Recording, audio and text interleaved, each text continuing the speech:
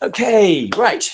We'll start our 2+1 exercise with Annalie leading us, and Runa will join us in a minute, but we can start without him. So go ahead. Yeah. Okay. Just going to start a little bit to tell you about why we need feedback in this kind of context. Do you see? We're gonna, after we finish this exercise, hopefully you will know more about how you are contributing to the team, how your group members are contributing to the team, and how this, everything you do, how you behave, how that affects your group and your group work and also your product. You have hopefully read about the Juhari window in the Book of Reflections today. So the aim today is to open some of these boxes that you see here, the 4 different boxes, because on top here, what I know about myself, that's hopefully a lot, that I know how I am in a group. But is this open to others? Maybe, maybe not. That depends on you, how open you are. But what you know about yourself and what others know about you is open. You know? It's either you can see it, or you have told your other group members that this is how I am. This is how I usually behave. For me, for instance, I've always been told that you can see everything on my face.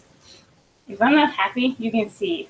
If I don't like the idea that is that someone's presenting, you can see it. I do not have a poker face at all. But also what I know about myself might be hidden from other group members. It's unknown. So if this square is quite large for you, it could be difficult for you to cooperate in a team. If you're hiding things, if you're not sharing with your group members things about yourself.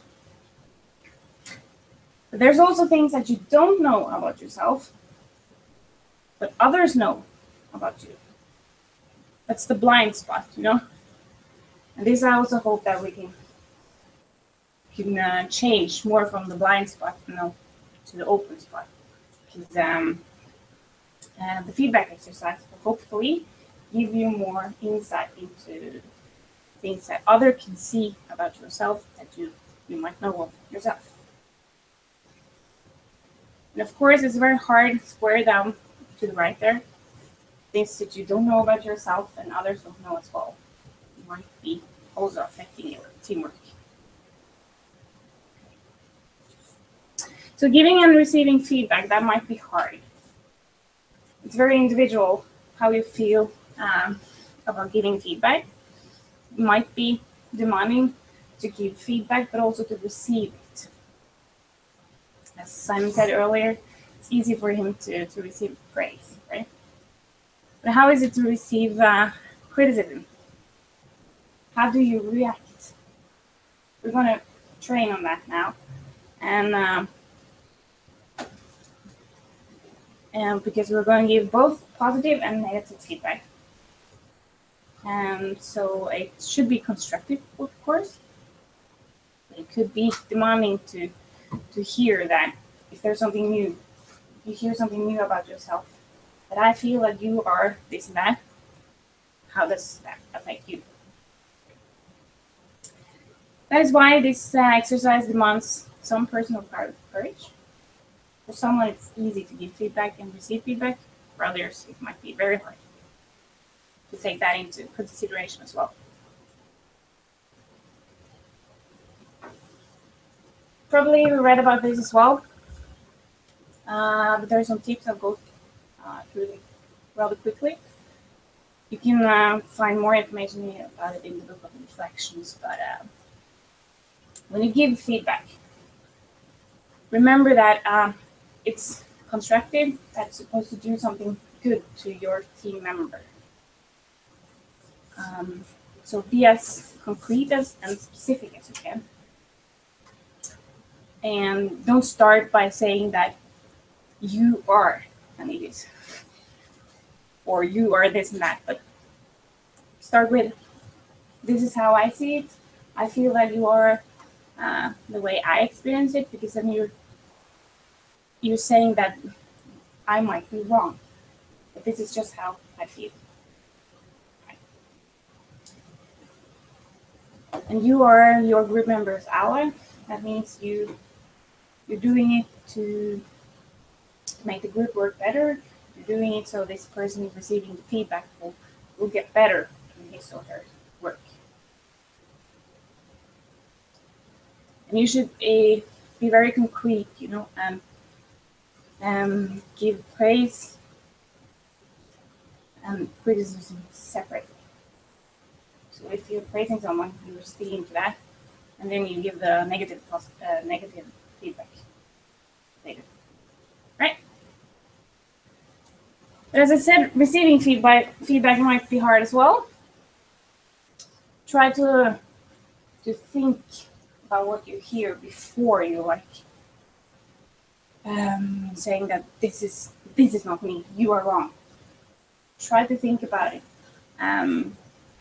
Try to process the message. See, he or she might be right.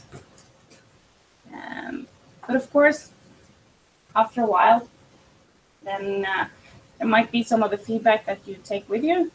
I'm thinking this is something I should work on. This is something I should really get better at. There might be some feedback that you can use as well.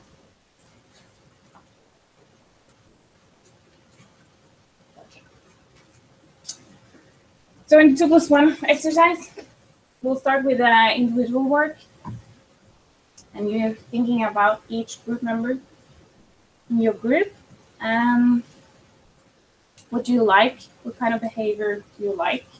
What kind of behavior do you not like that much?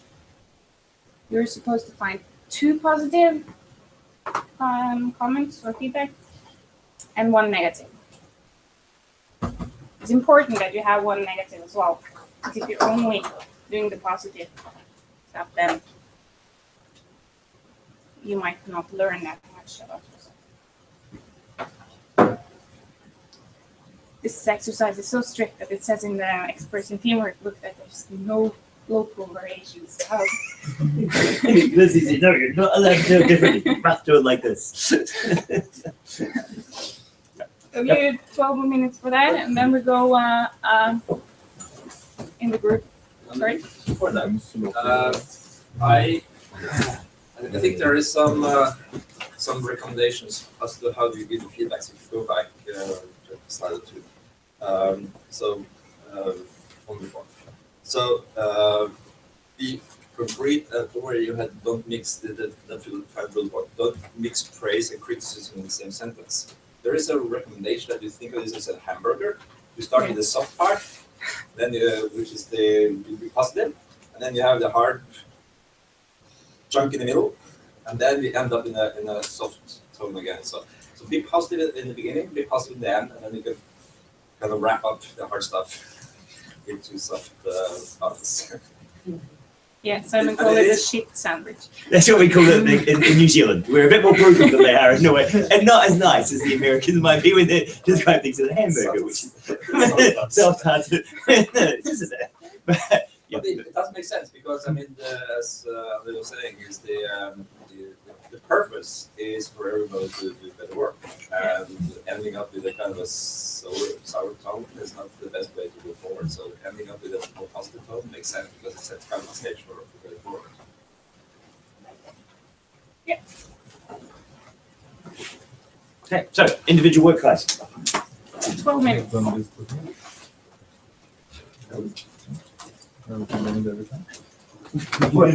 Now you're thinking, so finding a good 2 good things and bad things about the group. Yeah. To say, We have done like at the end of the day. At the end of the day, you but this is a specific exercise on 2 and 1. So you're supposed to actively find nasty things to say. We've done that before. Okay. All the time. um, I thought we were supposed to do that. I think there might be some idea to get fresh air in here, so we will